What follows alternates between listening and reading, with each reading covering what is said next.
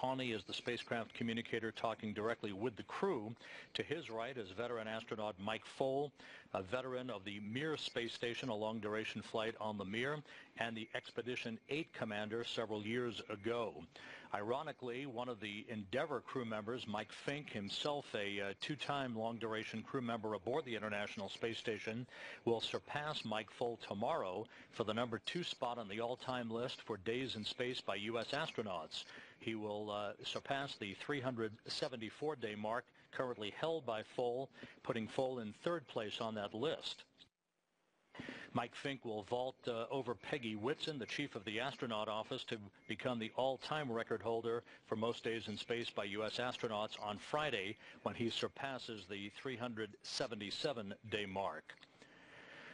Aboard the International Space Station, the departing crew, led by Soyuz Commander Dmitry Kondratiev, is completing preparations to say farewell to the rest of the station crew members. The shuttle crew is in the midst of a sleep period. Time will tell whether in fact they are in fact asleep. The curiosity and the adrenaline caused by the departure and this dynamic operation about to unfold throughout the course of the afternoon and evening hours might be irresistible for the shuttle crew, so we'll see whether any of them are awake as well. But the farewell and departure is coming up in the next 20 minutes when Kondratiev, Coleman, and Nespoli say farewell to the remaining space station crew members, the new station commander Andrei Botasenko, Alexander Samokutyaev, and Ron Garan, the NASA flight engineer, who were launched back on April 5th, docking to the space station on April 7th for Botasenko, Garan, and Samokutyaev. This is their 48th day in space, their 46th day aboard the International Space Station. At the time of their landing at 9:26 and 41 seconds p.m. Central Time tonight, Kondratiev, Coleman, and Nespoli will have completed 159 days in space since their launch in their Soyuz TMA-20 spacecraft from the Baikonur Cosmodrome in Kazakhstan back on December 15th, docking to the Rassvet module at the nadir port of the Zarya module of the International Space Station, the Earth-facing port, which is Rassvet. They docked to Rassvet back on December 17th. 159 days in space will have been logged at the time of their landing, 157 days aboard the International Space Station. For Katie Coleman, wrapping up her 3rd flight into space, the first 2 having been conducted on the space shuttle, she will have logged 179 days in space on her 3 flights. For Paolo Nespoli, the European Space Agency flight engineer, he will have completed 174 days in space on his 2 flights. And of course, for Kondratiev, the Soyuz commander and the off-going station commander, who handed over control and command of the International Space Station to his colleague Andrei Botasenko yesterday, he will have completed 159 days in space on this, his 1st flight. You will hear from time to time from the Russian Mission Control Center in Korolyov outside of Moscow the reference to the Soyuz TMA-20 under the call sign of Varangian.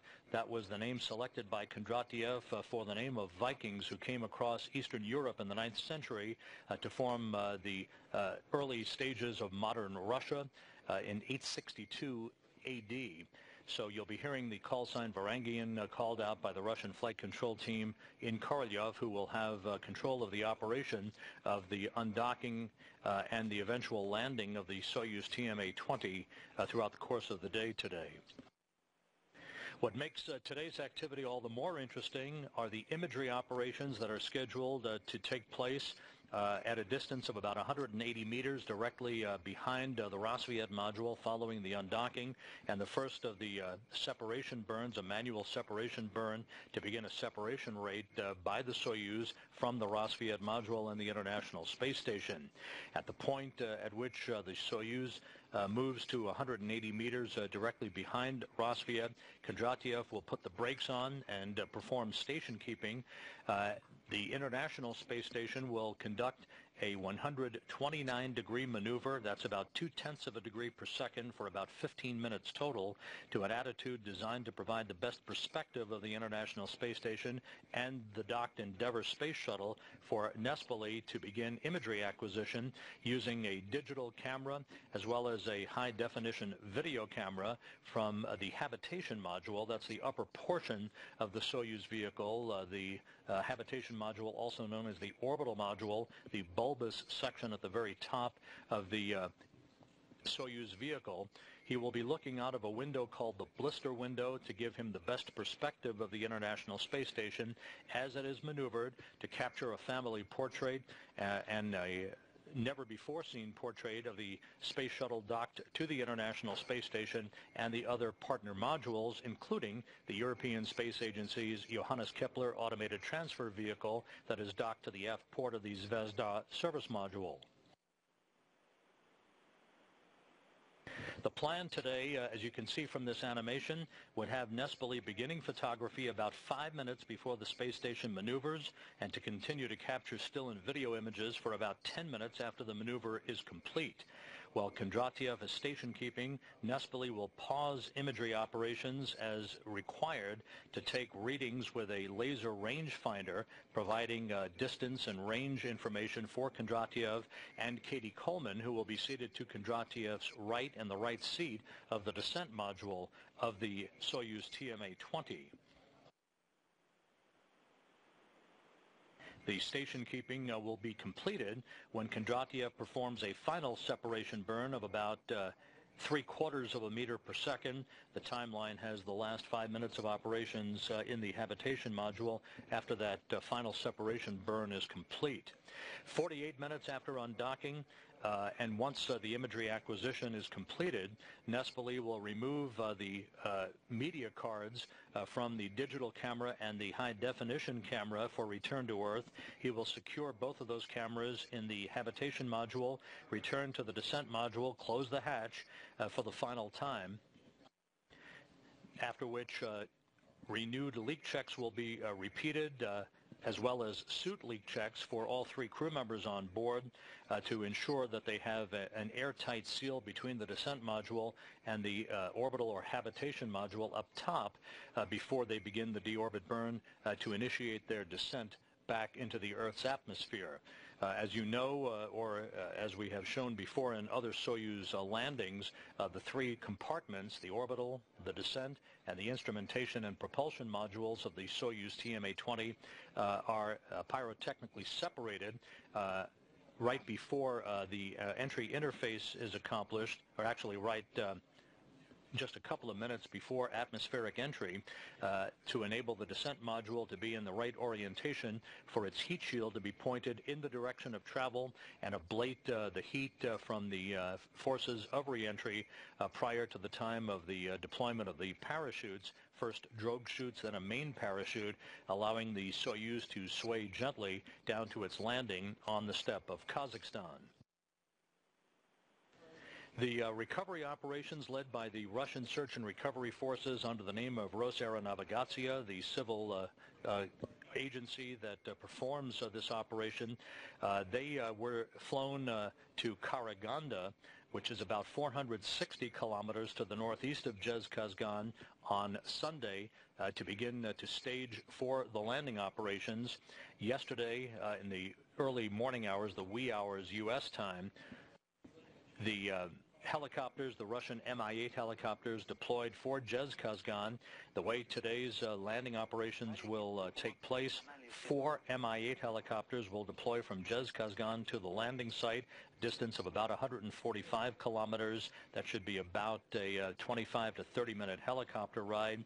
2 additional Mi-8 helicopters will deploy to the southwest of the prime landing site in what is known as the ballistic landing site. That would be the area that the Soyuz would descend to in the unlikely event of a shortfall or an early engine problem or some other issue that would cause the Soyuz to fall short of its intended target. Two additional Mi-8 helicopters will also be deployed further to the southwest in the event of an even more severe ballistic entry. But again, everything is expected to go on the nominal timeline, providing the landing of the Soyuz vehicle at 9:26 and 41 seconds p.m. Central Time tonight to wrap up this 159-day mission for these three crew members. That will be 8:26 and 41 seconds a.m. Kazakhstan time on Tuesday at the landing site, which is about 2 hours and 50 minutes after sunrise. Activation activities. We don't have telemetry. Go ahead. Question 1. Have you activated PBK? Yes. Did you remove the cap off of the orbital module cartridge? Yes. And which status, which position did you put DSD? DSD. What? DSD. The pressure switch. At 700. Принял 700. Copy 700. Время будет. Dmitry, as soon as you have time, Форму 03. before you close the hatch, we would like to get Form 03 from you. Осталось 5 минут. Я узнал, не успею это закатил. Потом? Ну, I can, that later, we've got 20 minutes till we close the hatch. Well, we start our operations in 8 minutes. Okay, I will call you, Sasha.